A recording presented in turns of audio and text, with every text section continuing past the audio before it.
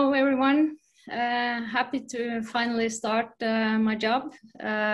Even so, I've been working online for a bit of time now, but since now we are releasing the squad, and I look forward to finally start working with all of you.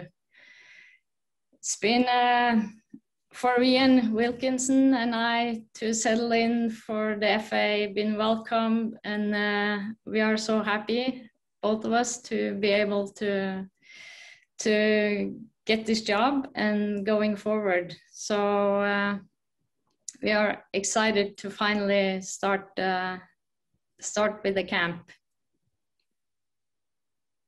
Thank you very much. First of all, I'm still in Norway. I move closer to the camp, over to England. COVID restrictions, and it's kind of hard. We have all the meetings in Teams and get to know all the players, see them in games, and get to know all the staff. And it's been exciting. I know it's a large, big, great organization, so I get to meet people. I know it's a big job, and I look forward to it. And now, closer to the camp, we are excited to finally get some days together. Thank you. Could we go to Joe Curry from the BBC, please? Hi Hege, good to meet you finally. Just wondering, with this being your first squad and the fact that you won't have worked with the players before, how much input did you get from the backroom staff, and how much of this squad is completely down to you? Nice to meet you. Of course, it's both. I've been leaning on the staff. I've been leaning on the player report. I've seen many games in the league. I've seen many of the national team games that are previous. So I feel comfortable. This squad is a combination, me and the staff around, supporting staff around, and the player report. So, yeah. What's your message to the players going to be on day one? What do you want to see from them on this first camp with you?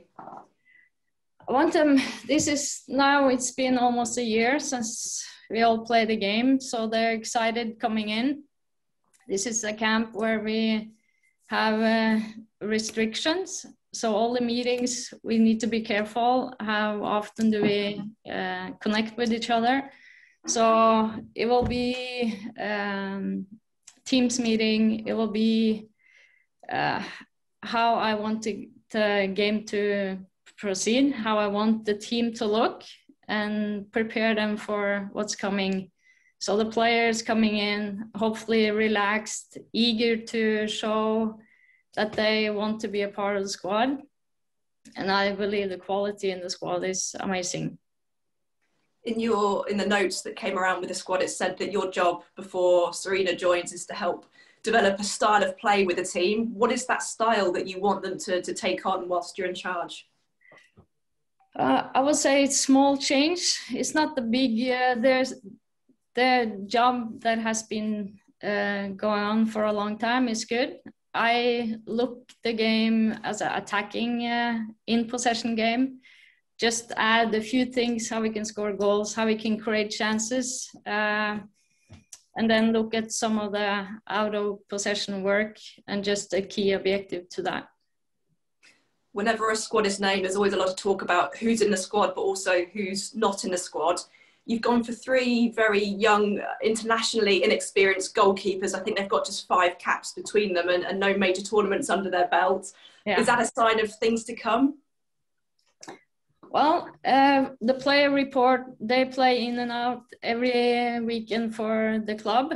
So they have games every weekend, and that's matter when you're going into an Olympic tournament. Of course, the experience they don't have, but getting a young group coming in, the goalkeeper together, I think they will less pressure and hopefully enjoyable for them to create that group and make this like they grow in the role that they are giving. Jill Scott is in line to make 150th cap. She's been in line to make it for a while. She just needs a game.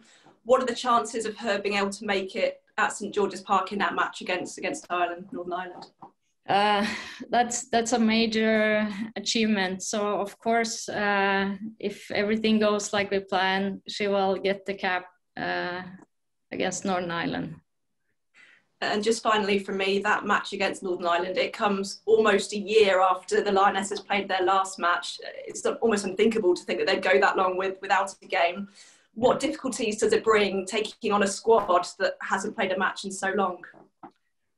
Well, they haven't played the national team games, but thankfully the league has been running and it's been quality games every weekend.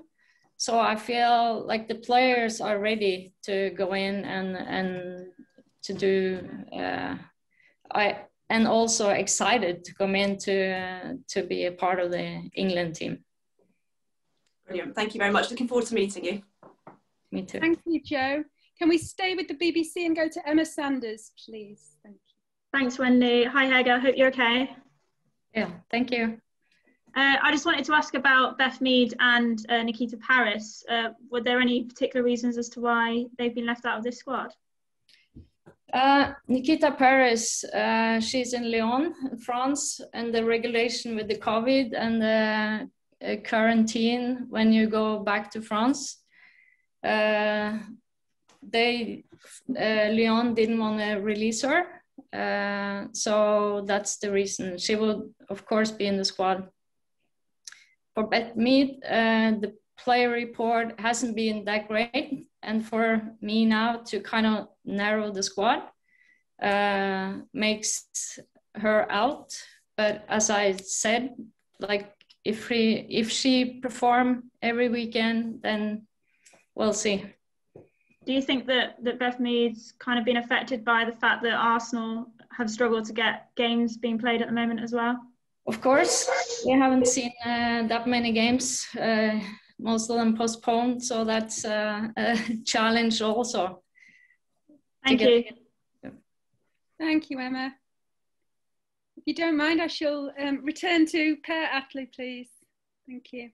Yes, thank you. Just a couple more questions, Hege, because you said earlier that you would try to get a hold of Man United manager Ole Gunnar Solskjaer for some advice and learn a bit more about the English culture. So I'm just wondering, have you done that? And if so, which advice has he given you?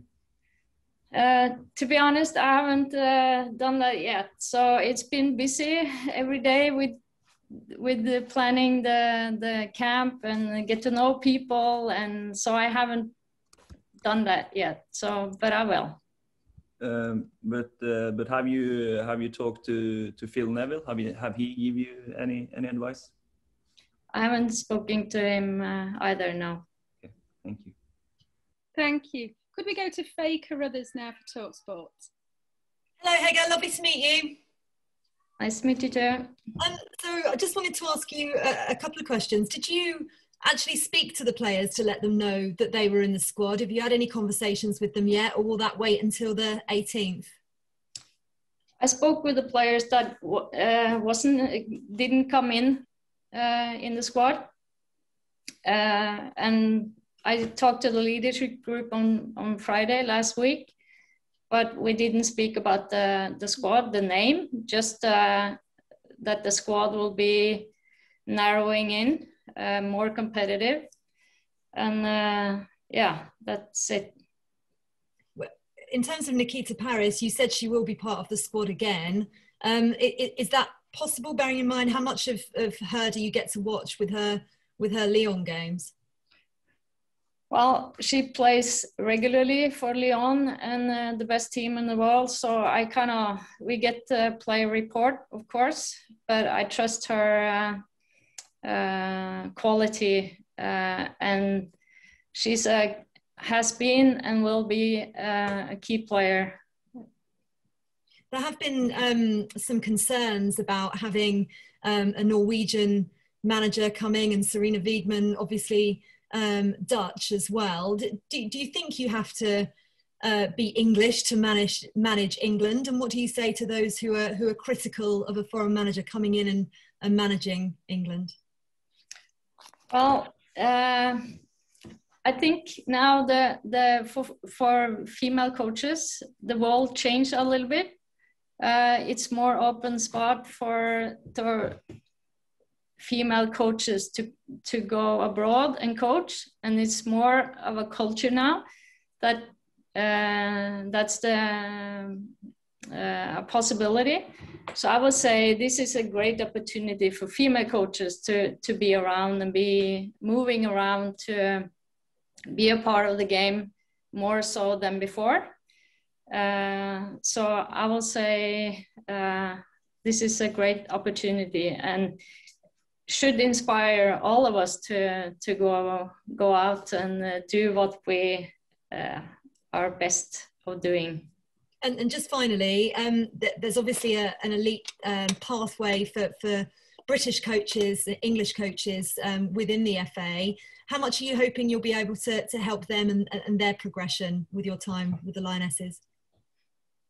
I think all the meetings and everything that we have will get good discussion, and then it comes to experience you have, how long you've been coached and been coaching, and like you learn by doing, and if you go the long way, you have so much more to offer going forward. So yeah, thanks very much. Look forward to meeting you properly. Me too. Thank you, Faye. Could we go to Tom Gary now for the Telegraph? Thank you. Oh, good morning, Hege. Very nice to speak to you. Can I just double check? You explained Nikita Parris's absence relating to the travel and Leon. Is that the same reason for Tony Duggan, for example, not joining the squad with travel to Spain, or was there a different reason for her absence from the squad?